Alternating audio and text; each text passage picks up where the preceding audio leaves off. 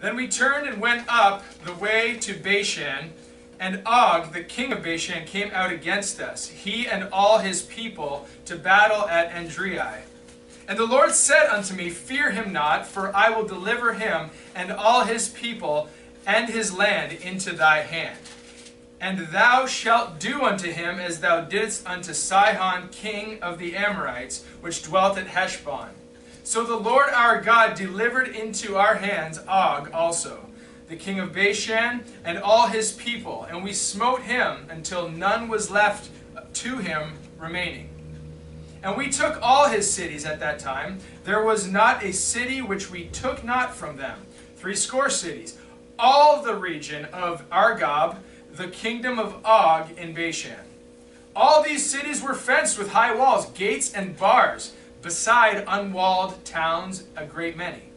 And we utterly destroyed them, as we did unto Sihon, king of Heshbon, utterly destroying the men, women, and children of every city. But all the cattle and the spoil of the cities we took for a prey to ourselves. And we took at that time out of the hand of the 2 kings of the Amorites the land that was on this side Jordan, from the river of Arnon unto Mount Hermon, which Hermon the Sidonians call Siron, and the Amorites call it Shinir. All the cities of the plain, and all Gilead, and all Bashan, unto Selka and Andrei, cities of the kingdom of Og in Bashan. For only Og, king of Bashan, remained of the remnant of the giants. Behold, his bedstead was a bedstead of iron. Is it not in Rabath of the children of Ammon? 9 cubits was the length thereof, and 4 cubits the breadth of it, after the cubit of a man. And this land which we possessed at that time from Aroer, which is by the river Arnon, and half Mount Gilead, and the cities thereof gave I unto the Reubenites and to the Gadites. And the rest of Gilead and all Bashan, being the kingdom of Og, gave I unto half the tribe of Manasseh, and all the region of Argob with all Bashan, which was called the land of the giants. Jair, the son of Manasseh, took all the country of Argob unto the coast of Geshuri and Maacathai, and called them after his own name, Behehavothjair, unto this day. And I gave Gilead unto Machir, and unto the Reubenites, and unto the Gadites I gave from Gilead even unto the river Arnon, half the valley, and the border even unto the river Jabbok, which is the border of the children of Ammon. The plain also and Jordan, and the coast thereof from Chinneroth, even unto the sea of the plain, even the salt sea, under Ashdoth Pisgah eastward. And I commanded you at that time, saying, The Lord your God hath given you this land to possess it. Ye shall pass over armed before your brethren, the children of Israel, all that are meet for the war. But your wives and your little ones and your cattle, for I know that ye have much cattle, shall abide in your cities which I have given you, until the Lord have given rest unto your brethren as well as you, and until they also possess the land which the Lord your God hath given them beyond Jordan, and then shall ye return every man unto his possession which I have given you. And I commanded Joshua at that time, saying, Thine eyes have seen all that the Lord your God hath done unto these 2 kings. So shall the Lord do unto all the kingdoms whither thou passest. Ye shall not fear them, for the Lord your God, he shall fight for you. And I besought the Lord at that time, saying, O Lord God, thou hast begun to show thy servant thy greatness and thy mighty hand. For what God is there in heaven or in earth that can do according to thy works and according to thy might? I pray thee, let me go over and see the good land that is beyond Jordan, that goodly mountain and Lebanon. But the Lord was wroth with me for your sakes, and would not hear me. And the Lord said unto me, Let it suffice thee, speak no more unto me of this matter.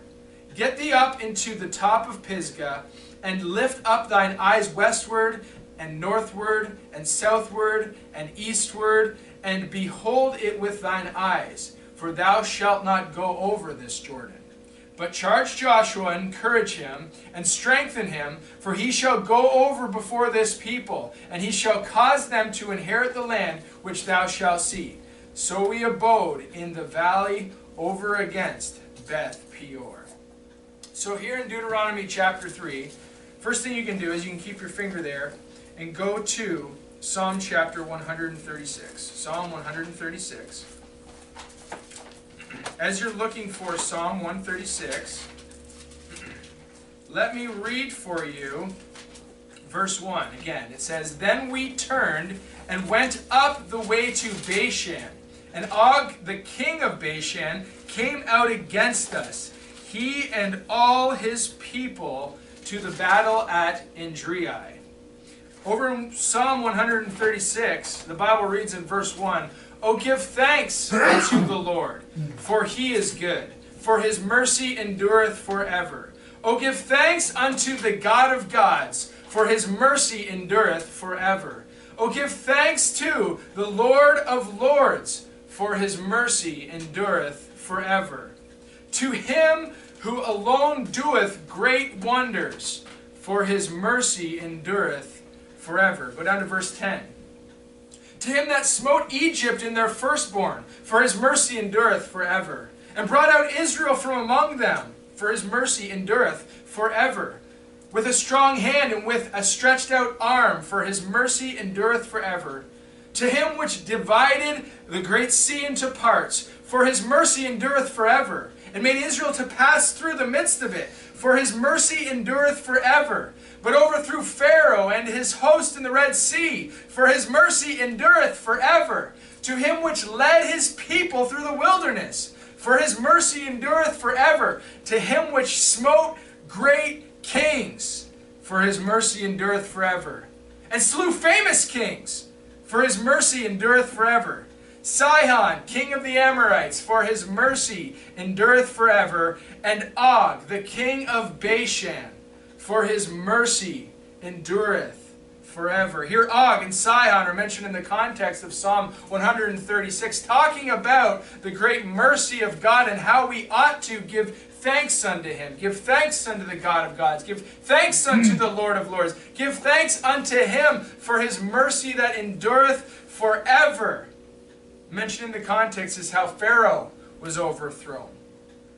Og, Sihon, king of the Amorites, overthrown because of his mercy that endureth together. He calls them famous. He calls them great. And as we read through the scriptures, we're going to find that these kings, especially Pharaoh, Sihon, Og, are mentioned over and over and over. Og 22 times in the King James Bible. Famous, great. And what's the purpose? What's the point of these kings being brought to remembrance? Well, they were famous. They were well known. And so at the time, these would have been great memories that they had of these kings that were over them. Very easily into their remembrance were brought to prove a point. And what's God's point that he's trying to make? Go to the original mention of Og, king of Bashan. Numbers 21. Numbers 21. This famous king was destroyed. Why? Because God's mercy endureth forever. Numbers chapter 21 and verse 33. It says, And they turned and went up by the way of Bashan, and Og, the king of Bashan, went out against them, he and all his people, to battle at Endrei. And the Lord said unto Moses, Fear him not, for I have delivered him into thy hand, and all his people and his land. And thou shalt do to him as thou didst unto Sihon, king of the Amorites, which dwelled at Heshbon. So they smote him, and his sons, and all his people, until there was none left him alive, and they possessed his land. There's the first mention there of Og, king of the Amorites. God commands, Fear him not, I will destroy him. The psalmist says, because God's mercy endureth forever, this would be. Now, most frequently, that was the first mention. Most frequently, Og is mentioned here in Deuteronomy chapter 3. Go back there, Deuteronomy chapter 3. These famous kings, commonly, often, are brought up in the scriptures to prove a point. Deuteronomy chapter 3, I think that proof there The point that God is trying to make there is in verse 22. It says, "Ye shall not fear them, for the Lord your God, He shall fight for you." The title of this message in regard to Deuteronomy chapter 3 is, "He shall fight for you." He shall fight for you. Fear not, the Lord shall fight for you. Verse 2 it says, "And the Lord said unto me, Fear him not, for I will deliver him and all his people and his land into thy hand. And thou shalt do unto him as thou didst unto Sihon, king of the Amorites, which dwelt at Heshbon." Fear not. Why? Because God says, I will deliver him. I will pass him over. I will give him into your hand. We've been ordering delivery a lot lately. Isn't it easy to just put in the order, right? And it just shows up at your door in your hand, right? God's saying, I will deliver him. Fear him not. Perhaps this was a prayer that Moses had made. Oh God, if we're going to have this land, Og needs to go. He put in the order, and God says, fear him not, I will deliver him. What does it say in verse 3? So the Lord our God delivered. Isn't it true? God says, I will, and then he does exactly what he promised to do. I will deliver him, verse 3. So the Lord our God delivered into our hands Og, the king of Bashan, and all his people. And we smote him until none was left to him remaining. The Lord delivered. Promise made, promise fulfilled. Almost without even a skipping of a beat there. Same breath. God says, I will deliver him. Then he says, I delivered him. And you can see that as an example. Keep your finger there, and I'll go to Deuteronomy 29 real quickly. Deuteronomy chapter 29. And in one verse, and quite often when you hear about these kings, you don't hear a lot of detail about them, but what you do hear about them is this statement, or something like it. Deuteronomy chapter 29, and in verse 7, the Bible reads, And when ye came unto this place, Sihon, the king of Heshbon, and Og, the king of Bashan, came out against us unto battle, and we smote them. There's a comma there. They came, we smote. That's it. They came to battle, we smote them, just like that. There's not a lot of detail needed. There's not a lot of build-up to a statement like that. Back in verse 3, simply God says, I will deliver, and he delivered. They came, we smote. That's it. He shall fight for you. Why? For his mercy endureth forever. God shall fight for you. Deuteronomy chapter 3, look at verse 4. Deuteronomy 3, verse 4. And we took all his cities. Now this isn't just like, we won a little battle. This isn't just like, we took a shot at his leg and he was limping for a bit. No, we took it all. Verse 4, and we took all his cities at that time. There was not a city which we took not from them. 60 cities. All the region of Argob, the kingdom of Og in Bashan. We took it all. There wasn't one left. 60 cities became ours in that moment. They came, we smote. God promised and delivered. Instantaneously, it seems. Verse 5, all these cities were fenced with high walls, gates, and bars. That's those 60 that were mentioned. They were all heavily guarded and fortified. High walls, gates, bars. Besides these unwalled towns, a great many, everything seemingly was stacked against us, carnally, worldly speaking. The walls were high, the gates were strong. And yet God said, I will deliver, and God delivered. They came, we smote, just like that.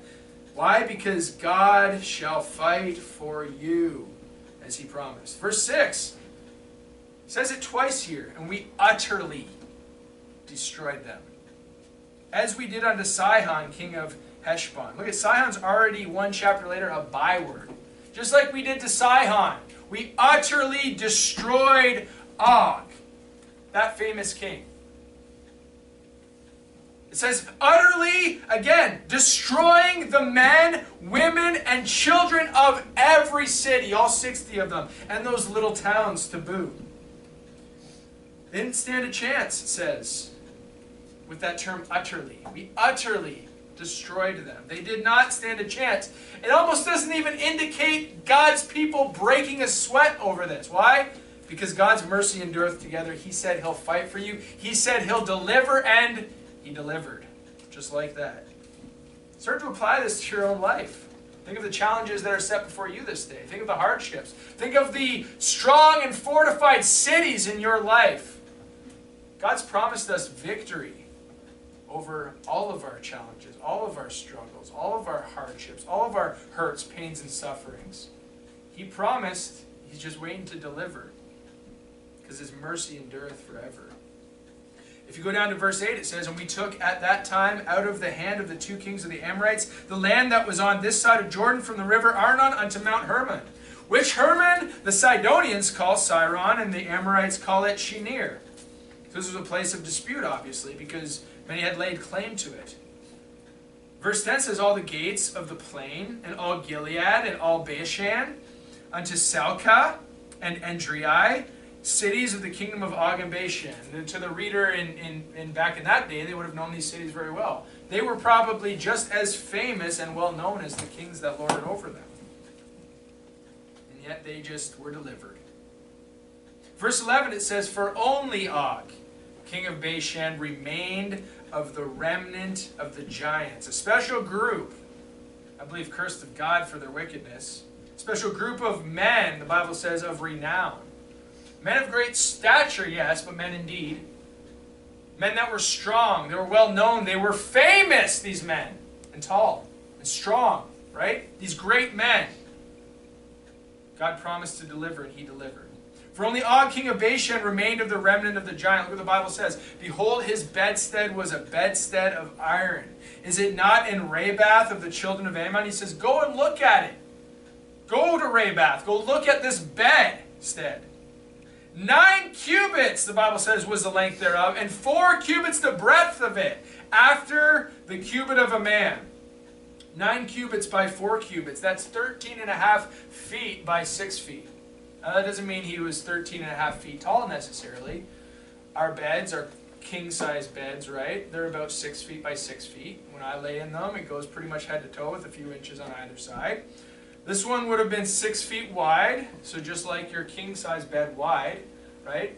The difference was it was twice as long, was his bedstead, okay? I don't think he went head to toe on that thing, and he was just squeezing into it, which means Og, king of Bashan, was probably around, if we just compare scales, my bed to his bed and that sort of thing, we look at it, was probably about 13 feet tall. Tallest man mentioned in the Bible, I believe.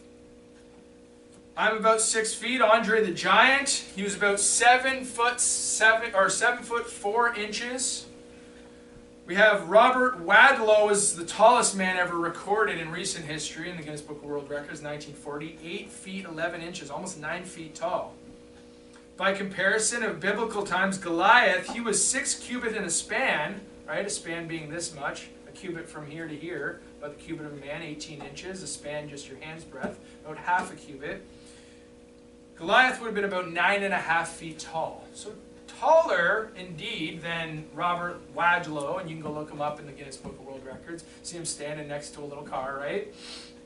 He would have been about 7 inches taller than him. But not unreasonable, right?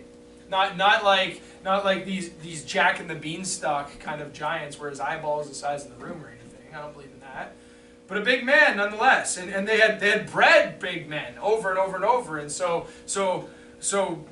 but being big and being strong, that didn't make them last, did it? Right? He is recorded as the last of the remnant of the giants, and I believe that these were a group of people that were such that God wanted them removed at this time. Why do I know that? Because God promised to deliver, and he delivered Og. Og was the last. Og was the remnant. His time was up. We could continue on down verse 12 through 17. We've already read that. It talks about all of these places that were given to, like it says at the end of verse 12, the Reubenites and to the Gadites. If you read in verse 18, the Bible says, "And I commanded you at that time, saying," this is Moses talking to the people, Gadites in particular, tribe of Manasseh, half of it, Reuben in particular, and Manasseh, a portion.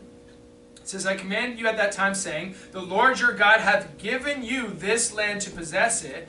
Ye shall pass over armed before your brethren, the children of Israel, all that are meet for the war. But your wives and your little ones and your cattle, for I know that ye have much cattle, shall abide in your cities, until I have given you, until the Lord have given rest unto your brethren, as well as you, and until they also possess the land which the Lord your God hath given them beyond Jordan, and then shall ye return every man into his possession, which I have given you. He just keeps saying it over and over and over, I have given you, I have given you, I have given you. And the interesting thing about it is that God is giving them something that they asked for. Here's an answer of prayer.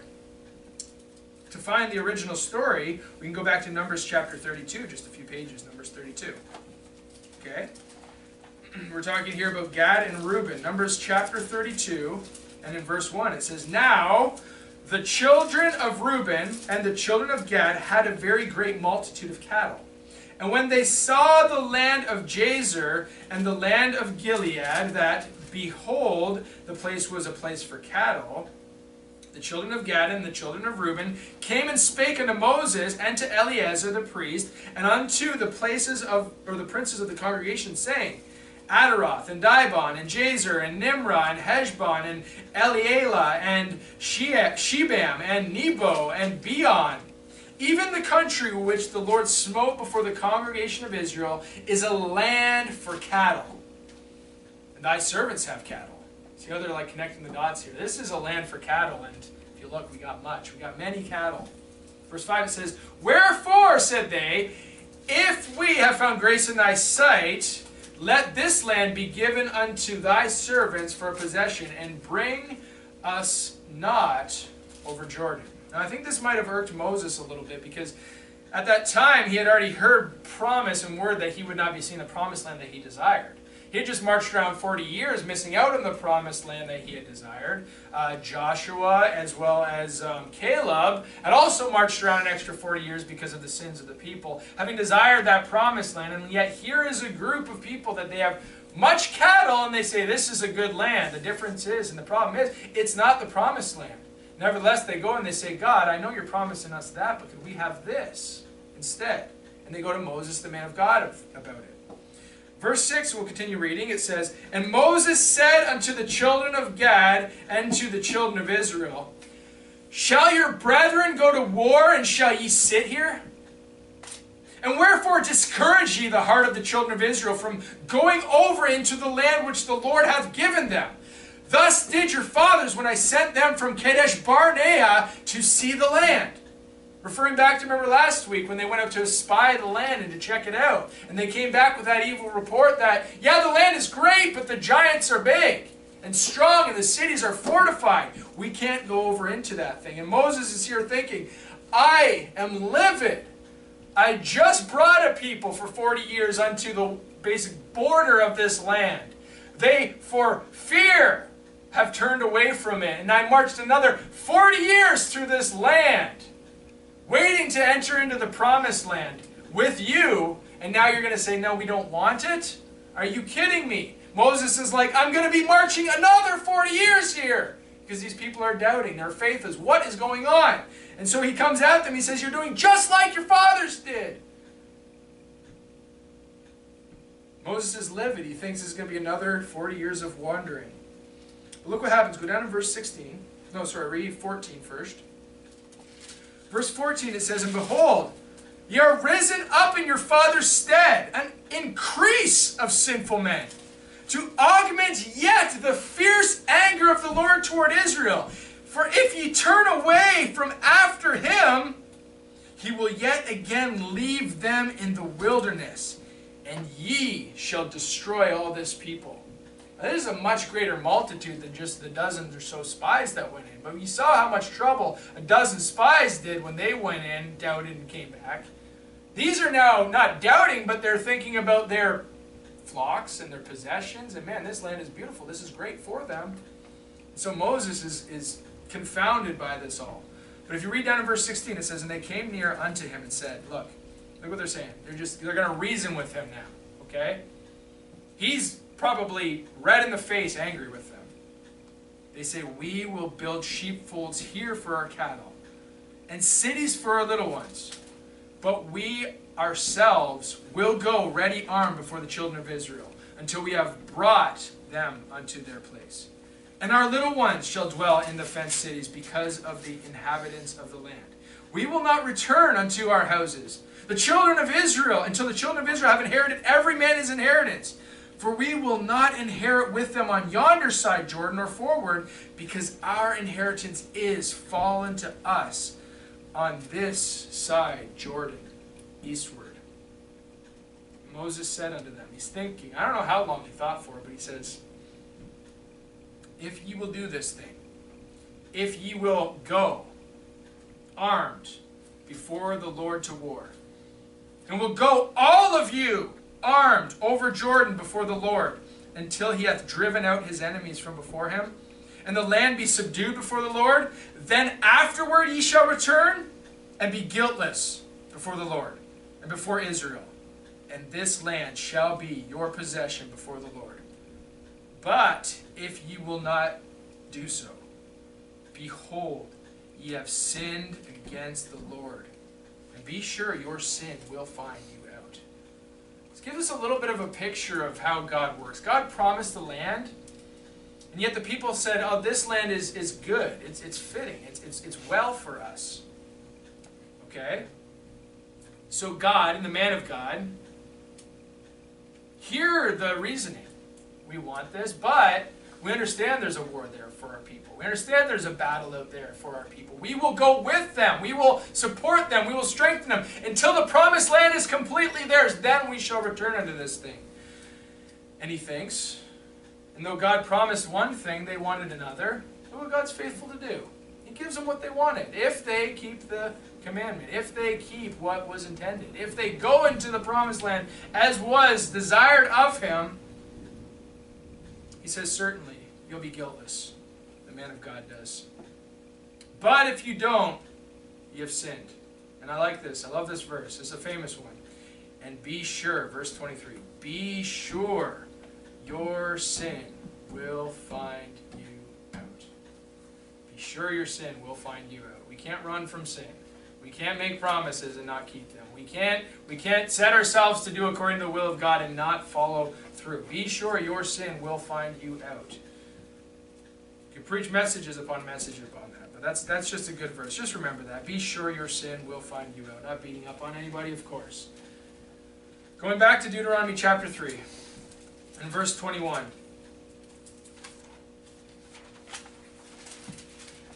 So Moses says, that's fine. You can have this land if you follow us into the promise, then help your brethren out. Deuteronomy chapter 3 and verse 21, it says, and I commanded Joshua at that time, saying, thine eyes have seen all that the Lord your God hath done unto these two kings. So shall the Lord do unto all the kingdoms whither thou passest. You shall not fear them, for the Lord your God, he shall fight for you. He says, Joshua, to Joshua, ye have been through this. You have been through some things. You have seen some things. You have taken this journey with all these people. You know all that has been done unto those kings that stood against you came out. They were destroyed, as I promised. Ye know all that has been done in the past, so shall the Lord do for you. And today, we all stand on that same promise. You have those same stories. You have seen all that God did unto Og, to Sihon, to Pharaoh of Egypt. You've seen all that God has done to the people that stand against the work of God, stand against God's people. You've seen these things. We stand on these same promises then that are made to men like Joshua here at this time. We stand on those same promises by the same faith that he stands on. That's good. That's well. And even in our personal lives, we all stand on experiences, just like he's referring to as Joshua. Referring to Joshua about. He says, all of the things that you have experienced to this day, you're standing on the shoulders of them. So sometimes when we're going through struggles and hard times, we're like, oh man, this is terrible.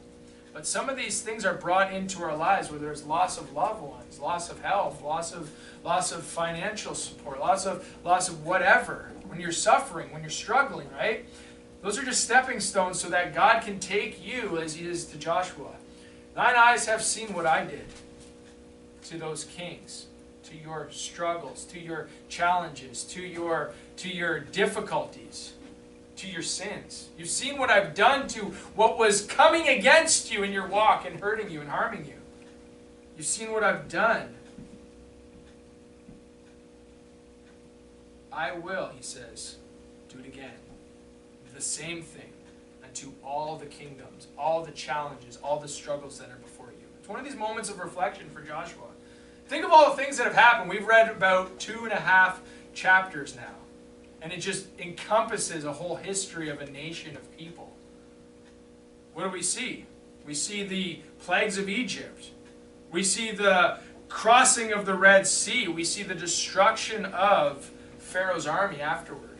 We see the water that gushed out of a rock in the middle of a desert. We see manna coming down from heaven. We see people of millions being led by fire and smoke to their destination. There's famines, perils, swords, hardnesses, right? All of these things, He's saying, look at all the things that have happened and you've been through, Joshua. Look forward. I will carry you through these things all the same. All those kingdoms, whether you're passing over to, shall be just like Og, just like Sihon, just like Pharaoh. Don't fear them. Why? The Lord shall fight for you. It's the Lord that's going to fight this battle. It's the Lord that's going to carry you through. It's the Lord that's going to strengthen you. It's the Lord that has your enemies' days numbered. Og, Sihon, famous kings, Pharaoh. You remember those guys, right? Right? They're just stories of old history. What's in front of you will be destroyed all the same. He's promising now to Joshua. I believe we can, by faith, stand in these same promises and look at our lives in reflection and say, man, I have been through a lot. I have struggled through a lot. And you know what? It makes you the man. It makes you the woman that you are today to go through some things. And I believe in this world, there is nothing more powerful than a battle-hardened Christian soldier. A Christian who's been through some things, who's overcome some things. A Christian that has been kicked, has been beaten, has been dragged through the mud, has been lied about, has been cheated, has been robbed, has been manipulated, has been hurt, and has come through and overcome all of these adversities. And is now, here's the key, looking forward by faith to what's next. There is nothing more powerful than that. A Christian who has been hardened and prepared as a good soldier for what's ahead, and they're approaching it by faith. And where's the faith of Joshua here? Upon God. As God says, don't fear them, I will fight for you. He's promising the same promise that He made when He said, I will deliver them, and He delivered them. They came out against us, and we destroyed them. In the same breath, God fulfills His promise unto His people. We need to take advantage, I believe, of the times that we are going through some things and learn something as we're going through. Especially some of us that are a little bit younger. Vince, you're going to go through some things in your life, right? But as you go through things, just remember it's preparing you for the challenges that are ahead. I wouldn't be able to face some of the challenges I'm in right now without having overcome things of the past. Marriages can't survive problems now if they haven't been through some problems before. Right? To overcome and be married for 40 years in this life, you had to get through that first fight. Sometimes it's on the honeymoon. Sometimes it's before that, right? But you get through these struggles because it's going to get you to a final destination. The destination is where God has you, where God wants you to go. The promised land for these.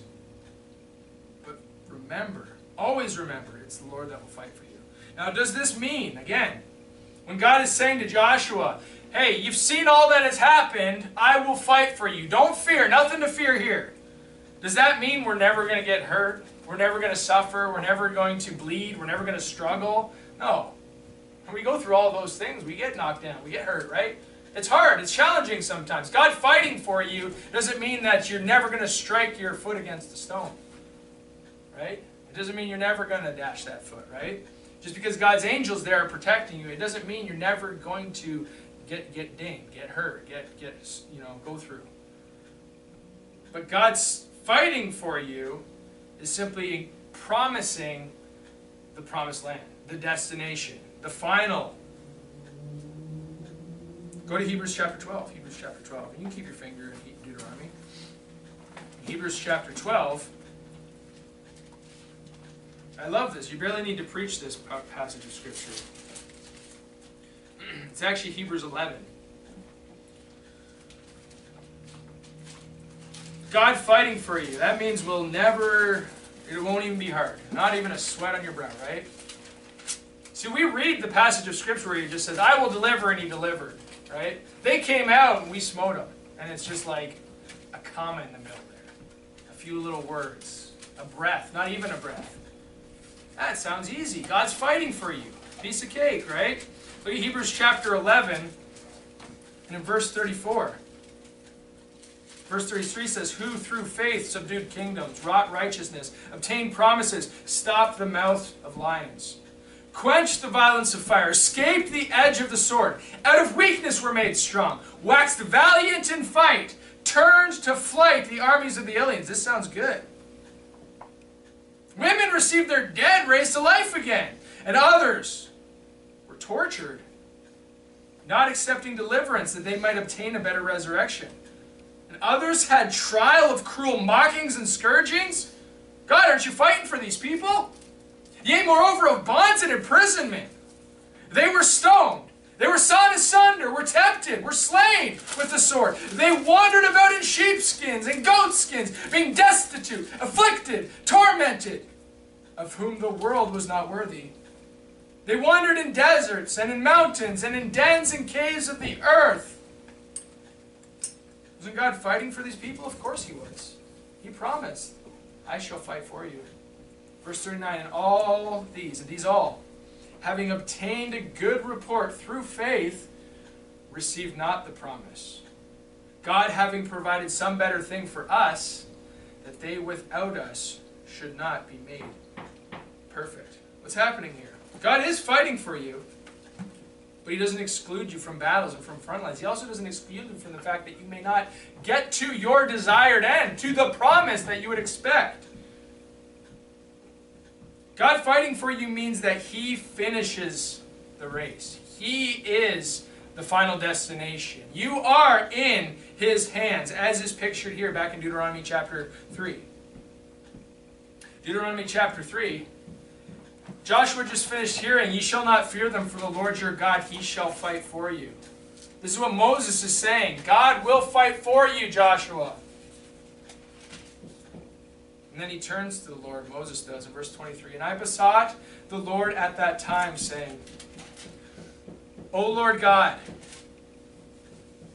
Remember, this is on the heels of Moses going out for 40 years and wandering about, trying to get this promised land, having it fall away from him because of the lapse in faith of another. Having people that were raised up, innocent of that great transgression, who followed him into and at the doorstep of the promised land, dropping these famous kings to the dirt. The same Moses heard them say, we don't want to go in the promised land, we want this land. And he's like, all I want is the promised land. That's all I want is that promise. I've been waiting for this promise for so many years. Moses besought the Lord at that time, saying, O Lord God, thou hast begun to show thy servant thy greatness and thy mighty hand. For what God is there in heaven or in earth that can do according to thy works and according to thy might?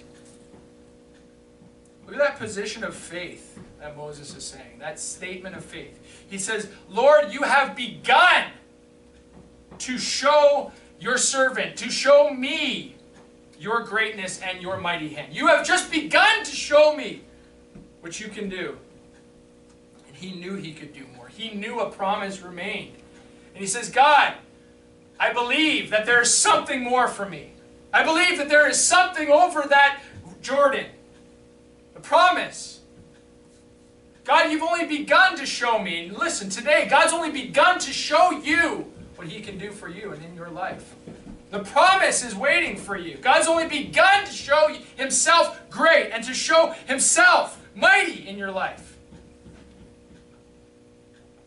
Believe that by faith. He says, for what God is there in heaven and earth that can do according to your works and according to your might. God, you can do great, exceedingly abundant above all that I can even think and fathom and imagine, God. Verse 25, it says, I pray thee, I ask thee, God, let me go over and see the good land that is beyond Jordan, the goodly mountain of Lebanon. God, let me have the promise. God, I've waited so long. God, I want that promise. God, I believe that there's more for me. Is the Lord fighting Moses' battle? Is he fighting for him now? I believe, yes, he is. But he says in verse 26, and the Lord was wroth with me for your sakes, and would not hear me. And the Lord said unto me, let it suffice thee. Speak no more unto me of this matter. Moses must have been crushed.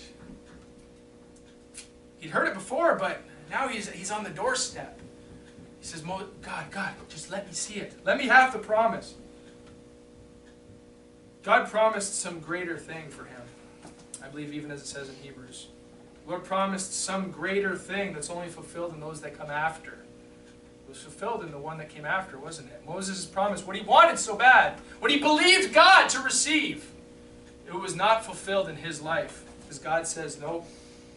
Let it suffice thee, speak no more. I have something for you. Look, verse 27, get thee up into the top of Pisgah, and lift up thine eyes westward, and northward, and southward, and eastward. Behold it with thine eyes, for thou shalt not go over to this Jordan. So many of the promises in our life we only experience by faith. That's this. Faith is a substance of things hoped for, the evidence of things not seen. By faith, these all wrought great things, had God fighting for them in their lives, and yet they suffered such and then did not receive of the promise in the end. Hoping for, expecting for, asking for, praying for, just trusting God to deliver as he promised them. He said, I will deliver, and he delivered Sihon, didn't he? Moses saw it with his eyes. Moses even proclaimed in the life of Joshua, who would follow after him, that God has shown you all of these things. These famous kings were destroyed so that you could see, so that you could believe, so that you could not fear, and that you could go with God that will fight for you. He's like, but I wanted that. God says, you can see it. It transcends faith. He had it realized in his life. He saw it, he just never experienced it, right? That God brought him to a point where he transcended. He went past faith, right? And he saw the promise. Went past faith, he saw the promise. God has something better for them, seeing the promise, having it realized in Moses, who is a type of the Old Testament, only to transition to Joshua, symbolizing the New Testament that carries them into the promise. Right? Moses still sees it. Moses still has it. Moses still receives that possession. But he only receives it through the one to come after.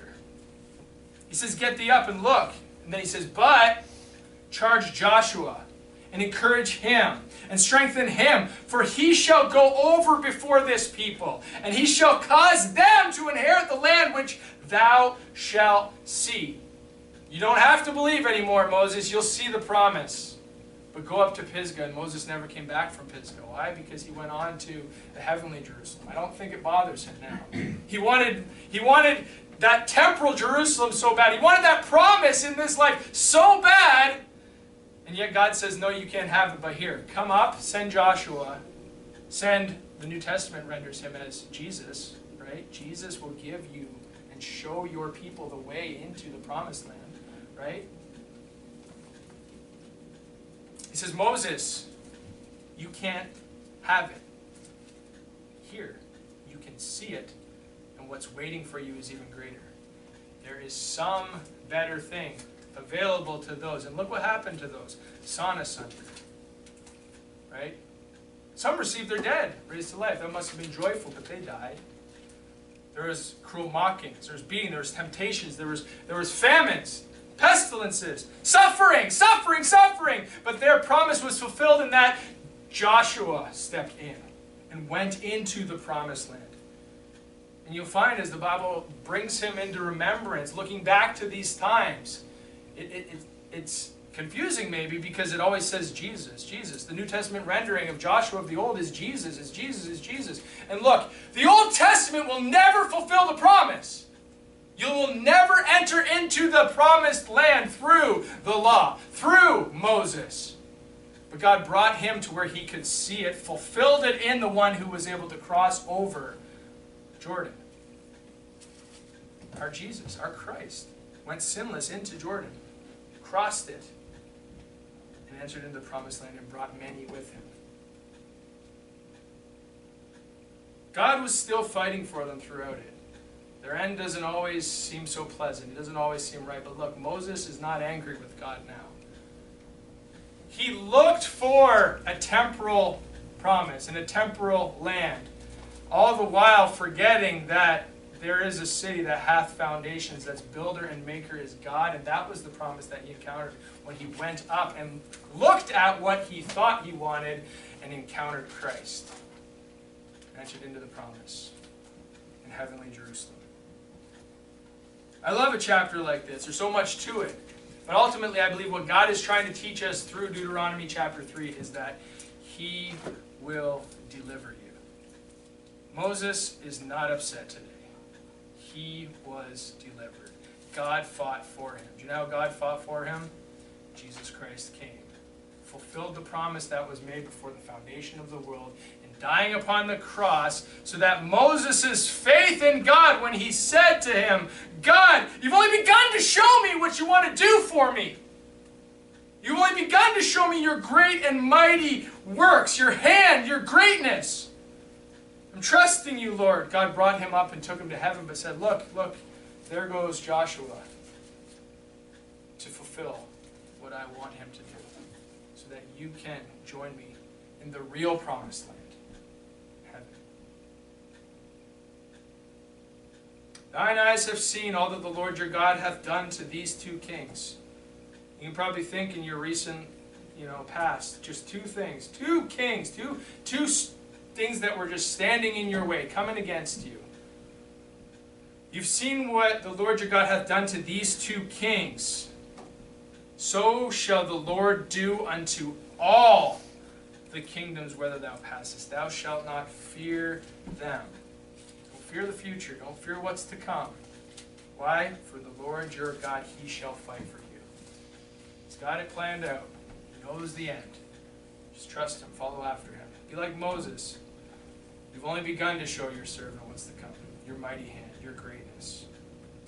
I pray that you let me go over and just wait for God to say, yeah, okay, over. Or, I got something better. God always knows what's best. Amen?